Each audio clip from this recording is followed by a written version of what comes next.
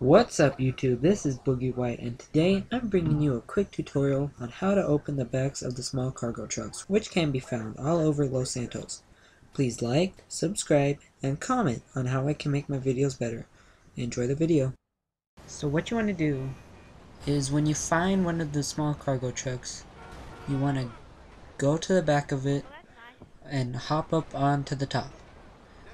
Now, at the edge, right where the doors are, if they don't open right when you get on top, then with a melee weapon, or with no weapon at all, just start hitting it. And then it should open. Now you can store people in there, you can put bikes. To close it, you just have to drive around and then swerve, and then the people on the inside will just have to do pretty much the same thing, just hit it with a weapon, and then it should open. Hope you guys enjoy the tip.